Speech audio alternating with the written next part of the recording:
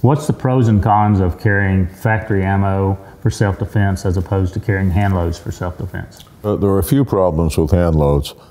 First, with premium factory ammo like cops carry, whatever load you chose, there's probably some big department that's had it for a while, had a lot of shootings with it, and you can get some feedback on how it actually works on animated targets that are trying to kill you. There's really no database like that with hand-loaded ammo. Hardly anybody gets shot with the stuff. The quality control issue, I'm going to leave that off the table. Some of you craft fine ammunition like Bill does, like the jeweler he used to be, creating fine jewelry. And literally might be better in quality than factory ammo.